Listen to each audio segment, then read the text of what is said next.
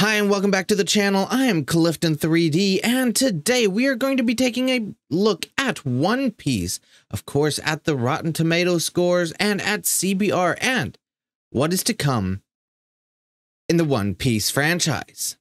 Alright, without further ado, let's get into this video.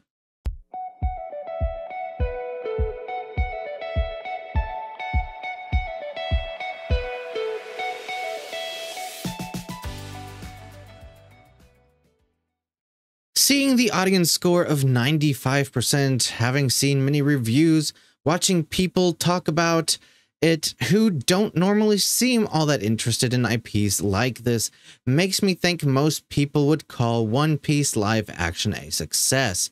It absolutely did what it set out to do. It got people interested in the show, in the entire franchise. Yellow Flash, Gary from Nerdrotic, even Jeremy from Geeks and Gamers, all have praised this show, and they are getting into the manga and anime. People are giving the show a second chance. Much like myself, I have watched the show on and off, but never really got past a certain point. Over 1,000 episodes is rather daunting, but taking a play out of the rule book from Brandon the Anime Guy, watch one arc at a time, watch something else and go back to it. Take your time. It isn't going away, and remember, Oda has come out and said that the ending is closing in and it is already planned out, so you won't have another 1,000 episodes to watch by the time you reach the current 1,000th episode. 95% audience score seems to be in line with what people actually think of the show. Of course, Rotten Tomatoes has come under fire for paying their critics to score in one way or another, and it makes anything they say hard to believe. Like the recent score of 100% critics on Castlevania Nocturne, while the people actually watching it seem to be more divided with 50%. But if we take a look at this, the top critics picked by Rotten Tomato gave the show a 67%. These are the 15 critic gods, those who must know best, according to Rotten Tomatoes. Which this all leads me into what is going on and what I believe we will see more of. People at places like CBR coming out attacking the show for being problematic, attacking the creators and the source material as racists. You will see more articles like this one, why Usopp's African origins is so problematic. A One Piece SPS column revealed what should have been interesting trivia about Usopp, but instead veers straight into problematic territory. One Piece creator Ichiro Oda's reply regarding Usopp's nationality raises concerns by overlooking the richness of individual cultures and people. Usopp's design, featuring exaggerated lips and a large nose, closely resembles blackface, invoking racist stereotypes. Netflix's live-action adaptation of One Piece portrays Usopp in a more respectful and sensitive manner. The character avoids exaggerated physical features, and the diverse world of the series allows Usopp to be a natural fit rather than a token representation. Or this one, Arlong Park arc is aging weirdly, where they get into how the fishmen are a minority, an ethnic group who have been held down. And yes, when I saw this and many other scenes in the live-action show, I knew that these weirders would call it out. You can't have people beating up and defeating bad guys. That is problematic, because the bad guys are just fighting for their freedom. These weirdos are attacking the source material that has been ongoing for over 20 years now.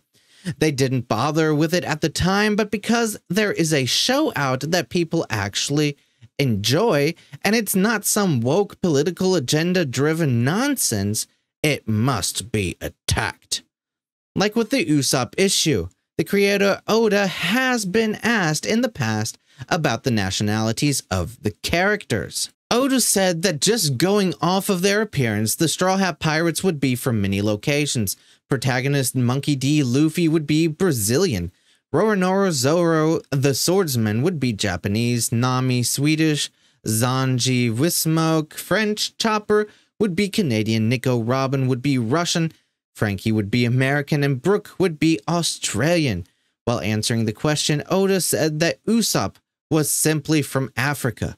Of course, this ignores the fact that Africa isn't a country, but rather a continent made of 54 very different countries, including densely populated, cultural, diverse ones like Nicaragua and Egypt. This comes from a place that claimed Cleopatra must be black because she was merely born in Egypt. But let's go ahead and get into this part of the article. Netflix proudly presents Usopp as a person of color. Netflix's One Piece is a modern anime adaptation for a modern audience, complete with tasteful and sensitive portrayals of everyone and everything involved. It's doubly important to avoid problematic elements in live action since the characters are portrayed by real people who may represent equally real cultures and ethnic groups. Netflix's One Piece did well in this area, most of all with Usopp himself. Like, I get what you're trying to say there. However, nobody cares about the actor's background when they are watching a show or a movie that has nothing to do with their background, with their actually real life background. And I think I'm very sad that this actor Jacob Gibson is getting pulled into this by CBR, by anyone, because I think he did a phenomenal job. I absolutely loved the portrayal as Usopp. I like him in the anime, in the manga, and in the live action. He's an absolute great character. And that's just, pointing out that there was nothing wrong with the source material, but these people at CBR, and I can promise you there will be more people going out and attacking this show, not the show in itself, but doing exactly this, saying, yes, the show is for modern audiences, and they fixed the issues of the source material. They are going after the source material because people actually love it. To begin with, there was nothing exaggerated about Usopp's physical appearance, since he was not drawn in a cartoony style, and that is exactly it. It was a cartoony style, an anime style that they went for. It was nothing racist, it was nothing problematic, it was just a drawn style. And the actor Jacob Gibson did not use any prosthetics, makeup, or other effects to alter his appearance. His acting and anime-accurate costume were significant to make him recognizable as the beloved Usopp. And yes, I agree with this part, that they didn't need the prosthetic nose and stuff like that. However, it would have just been a fun callback if they had done that, because this character is fun. He's a comic relief. He might get on your nerves from time to time, and trust me, he's gotten on my nerves. But in general, this character is beloved, and he has been beloved for over 20 years, and no one, up until now, has bothered with going after the source material. Why? Sad thing is, we will be seeing more and more articles like this. This is to try to force the studio, the creators, to change the story to appease the ESG audience, and credit where credit is due. The studio who brought us One Piece are the same people who brought us the Cowboy Bebop live action. They clearly learned from their mistakes, took to the source material, and listened to the actual creator of One Piece, and people are loving it. I hope the studio looks at what is actually being said by fans of the show and not to these weirdos.